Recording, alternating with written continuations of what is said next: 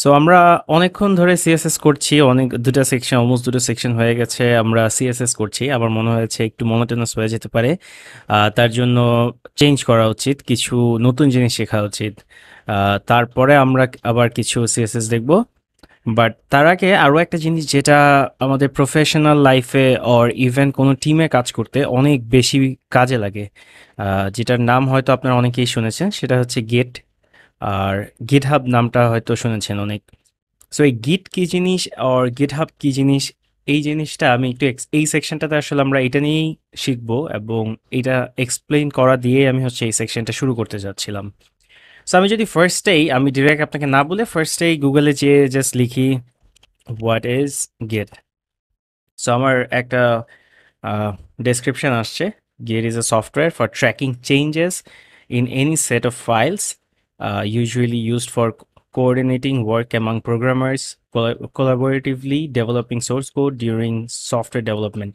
Its its goals include speed, data integrity, and support for distributed non-linear workflow. আহ, এই আসলে এই ডিসক্রিপশনটা শুনে যদি একদম নতুন কেউ হন এই টার্মটার সাথে, আমি যদি হইতাম আমি বুঝতাম না যে অ্যাকচুয়ালি এটা কি কাজ করে। হ্যাঁ, কয়েকটা জিনিসে তো একটু বোঝা যায় যে গিট is a software for tracking changes in any set of files. So এখানে একটা জিনিস বলছে যে কোনো সেট অফ ফাইলসের চেঞ্জেস ট্র্যাক করার জন্য, দেন কোঅর্ডিনেট ওয়ার্কিং এমন প্রোগ্রামার্স কোলাবোরেটিভলি। সো একটা টিমে কাজ করবেন যখন মাল্টিপল প্রোগ্রামার্স অ্যাট টাইম কাজ করবে কোলাবোরেটিভলি। সো টাস্কগুলো কোঅর্ডিনেট করার জন্য। বাট আমার মনে হয় কিছু এক্সাম্পল দিয়ে গিট কি প্রবলেম সলভ করে সেটা দিয়ে বুঝালে আমার মনে হয় জিনিসটা ইজিয়ার হবে আপনাদের জন্য বুঝতে, যদি কেউ এটা পড়ে না বুঝেন। তো আমার ডেস্কটপে দুটো ফোল্ডার আছে, একটা হচ্ছে আদনান আর একটা হচ্ছে সুদীপ্ত। সো আমি এটা একটু ডানে নিয়ে আসি। ওকে। সো সুদীপ্ত হচ্ছে সাপোজ আমার কোম্পানিতে আমার বস। রিয়েল লাইফে হ্যাঁ, আমার একটা সিনিয়র আছে যার নাম হচ্ছে সুদীপ্ত। সো ভাইয়া হচ্ছে আচ্ছা, ফর ফর ফর মোমেন্ট আমরা কোম্পানি ভুলে যাই, সাপোজ আমরা কোলাবোরেটিভলি দুজন কাজ করছি। সো সুদীপ্ত ভাইয়া কোনো একটা কিছু ডিজাইন করেছে, অ্যান্ড কোনো একটা ফ্রন্ট এন্ডে কোনো একটা জিনিস বানিয়েছে। আমি এই জিনিসটা একটু দেখাই। আর যদি ওপেন করি, সো উনি হচ্ছে এটা বানিয়েছে, অ্যান্ড আমাকে পরে হচ্ছে উনি এই প্রজেক্টটাতে ইনক্লুড করেছে এবং বলেছে আহ, এই ফাইলটাতে আমি আরো অনেক প্ল্যান আছে, অনেক জিনিসপত্র অ্যাড করব। সো তুমি হচ্ছে এটাতে কন্ট্রিবিউট করতে পারবা কিনা। আমি বললাম ইয়েস, অ্যান্ড সো আমি ওনার প্রজেক্টে কাজ করা শুরু করলাম। তার জন্য আমি যেটা করব, ওনার হচ্ছে ফাইলগুলো কপি করব, দেন আমি আমারটাতে যাব, পেস্ট করব, অ্যান্ড দেন আমি হচ্ছে সাবলাইম যদি ওপেন করি। ওকে, আমার সবগুলো পাশে স্ক্রিনে ওপেন হচ্ছে। সো আমি হচ্ছে এগুলো নিয়ে এডিট করা শুরু করব। Yes. So so far so good. So আমি দুটো পাশাপাশি ওপেন করেছি। এইটা হচ্ছে সুদীপ্ত ভাইয়ের ফোল্ডার থেকে নেয়া, ইন এইচটিএমএল অ্যান্ড সিএসএস। এটা হচ্ছে আমার ফোল্ডার থেকে নেয়া।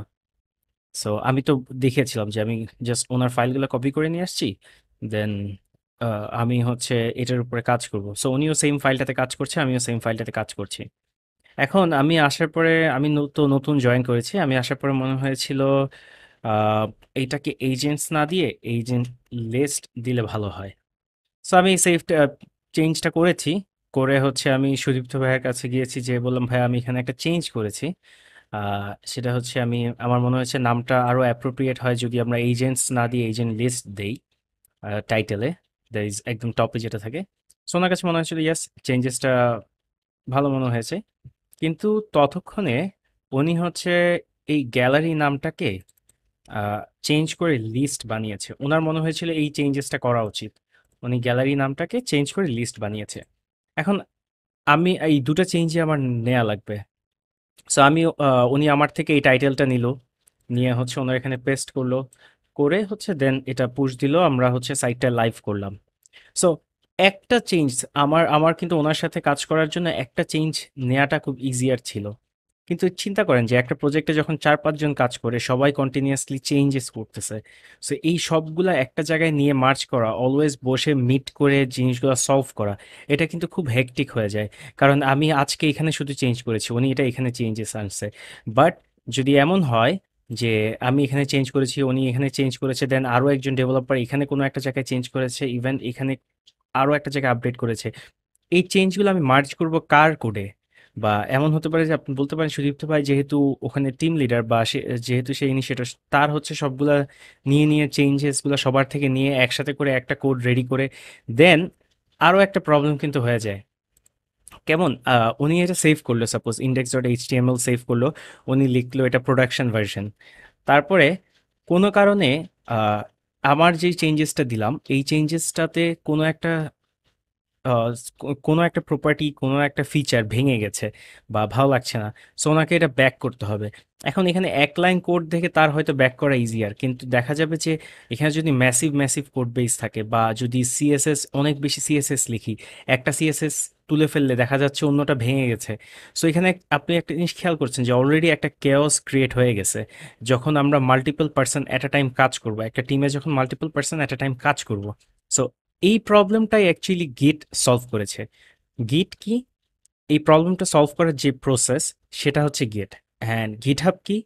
এই প্রসেসটা যে ইমপ্লিমেন্ট করেছে। আমরা যখন আহ, আহ, এই সফটওয়্যারটা ইউজ করব, এই প্রসেসটা ইউজ করব, আমরা গিটহাব থেকে নিতে পারি সলিউশনটা। বা আপনি বলতে পারেন তাহলে গিট কি আর কেউ ইমপ্লিমেন্ট করেছে? হ্যাঁ, বিট বাকেট আছে। সো গিটহাবও আছে, বিট বাকেট আছে, যে কোনো একটা জায়গা থেকে আপনি নিয়ে এটা ইউজ করতে পারেন আপনারা। সো আমি গিট নিয়ে খুব শর্ট একটা ইন্ট্রো দিলাম। আমরা নেক্সট টিউটোরিয়াল থেকে আসলে গিট ইউজ করা দেখব। আমি আগে প্রথমে দেখিয়ে দিতে চেয়েছিলাম যে অ্যাকচুয়ালি গিট আমাদের কি প্রবলেমটা সলভ করে।